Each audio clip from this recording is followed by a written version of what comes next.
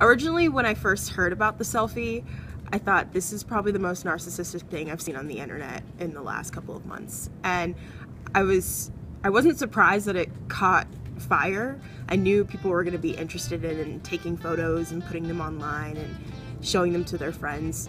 I think selfies have definitely become like a huge thing, especially with the new song, Let Me Take a Selfie. But I'm like iffy about them. I actually really like the selfie.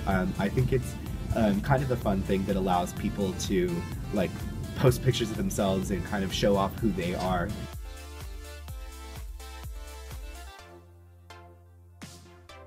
I think social media definitely influences my definition of beauty, just because, I mean, looking through your feed, you typically don't see like ugly pictures of anyone. That everyone posts like they're, you know, looking their best. And there's a couple funny faces, but you know that's intentional.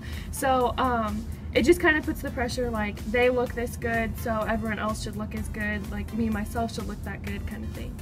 I think that social media helps to kind of solidify what beauty is. I think that you go onto social media pages like models, social media and big social medias like magazines and stuff that are posting these pictures of what they consider like beautiful, which is like that just really not what I envision as like the only thing that's beautiful. So I think that it's just continuously reinforced that kind of idea of what beauty is.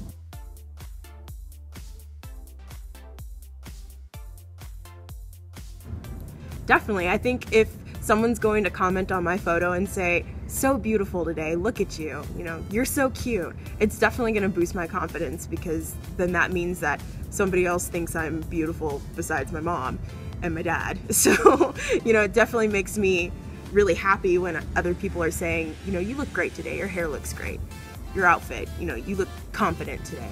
I think that it has a more direct effect on women, but I think men internalize the definition of beauty just as much, if not more, than women, because when I think of like beauty in men, I think of also like the issue of masculinity and like being masculine and what makes you attractive as a male. I don't know based off like actual statistics, but I definitely, in my opinion, think that it affects women more, just because women tend to care more about like their self-image and compare themselves to a lot of other women, whereas guys, like even from experience from my newsfeed, there's not really, you know, selfies of guys or guys like outfit of the day or something like that. So I think it definitely has much more of an effect on women. So initially, I totally stood behind the idea that self-esteem issues were only designated towards women. I thought because our society is projecting a specific image of the perfect flawless woman, that only women had the ability to have self-esteem issues. And then I came to college and I noticed that there are also men that have body image issues, and that it is a thing that it's a silent issue. No one's really talking about men and the problems that they have with their image.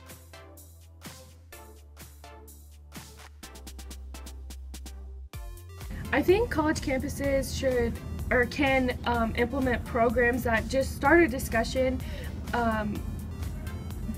just realizing that there are different definitions of beauty, different standards, and there's not one mold or one size or one look that everyone has to be, and showing that, you know, as a female on campus, like knowing that other females feel the same way, have the same pressures, and actually seeing it rather than like, "Oh, I'm pretty sure I'm not alone." Seeing that you're not alone, well, just that alone will have a strong impact on college campuses. So I think that college, at least the university that I attend, does a decent job at like reinforcing that like everyone is beautiful. Like there's no one stereotype or anything that fits what defines beauty, and it just really is kind of what you make of it. But I think that there's definitely a lot more that you can do, just like even like passive programming on just, you know, like everyone is beautiful. If you're confident, you're beautiful. Like it doesn't matter what shape, size, color, sexual orientation, anything you are. Like as long as you're being you, like that's beautiful.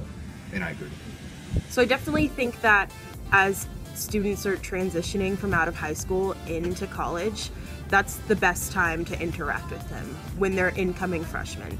They're open to all of these ideas and participating in activities, so why not insert something about body image and confidence? Why not insert something that will make them feel comfortable being on this campus, walking around with their head held high instead of feeling insecure about who they are?